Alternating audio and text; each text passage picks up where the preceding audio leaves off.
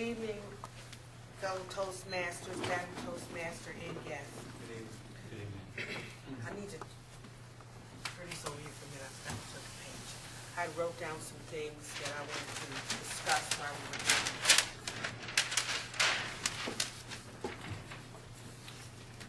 it. If someone is angry with you or you are angry with someone, how do you get your points across without shouting and criticizing one another? Being angry and upset at someone has happened to all of us.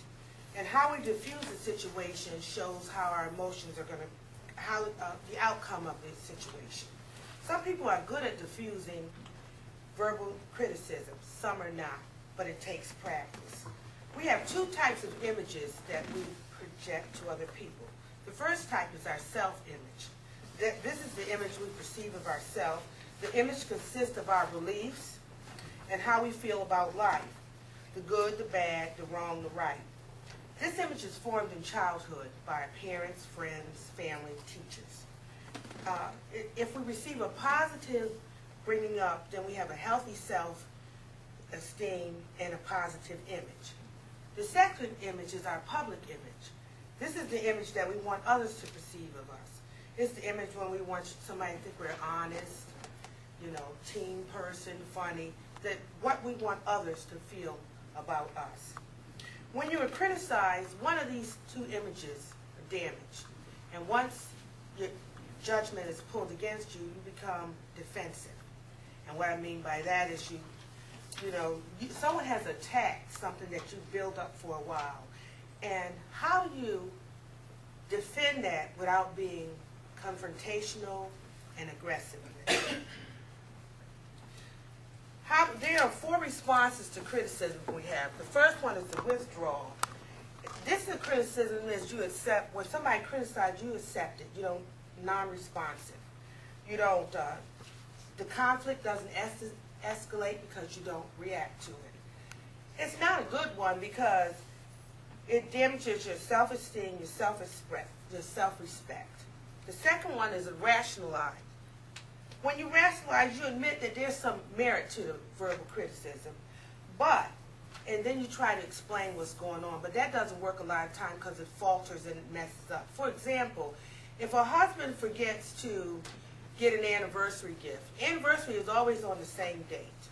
So if he comes in a house and doesn't have what he's supposed to have, there's really no rationalization for that. And while he's making up these things to say, she's poking holes in it. So that's not too good. Then we have the counteracting. And this method is to direct the negative attention from you to the person that is the criticizer and his or her faults.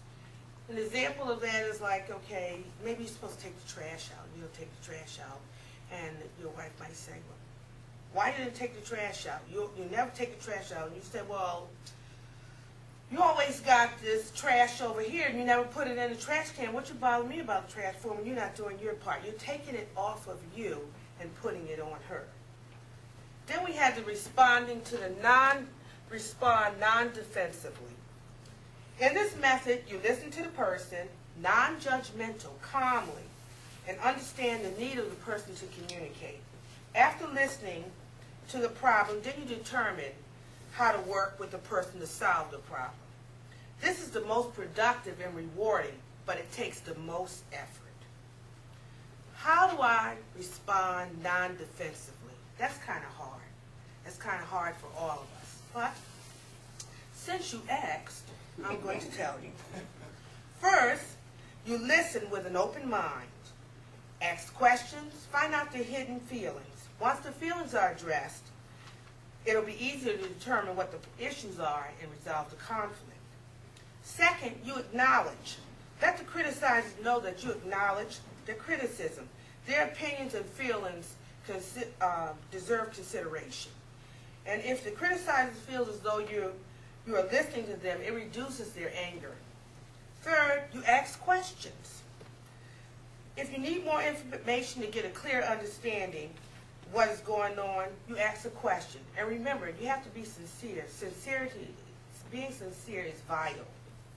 Fourth, you paraphrase. You use your own words to convey what the other person is saying. So when you do that, they feel as though you're listening and you understand. And if there's a problem with what's going on, then you can feed off each other. And they'll understand what's going on, and they like that. Fifth, you agree with the truth. If the criticism has merit, say it. Don't deny it. That only will make the criticizer angrier.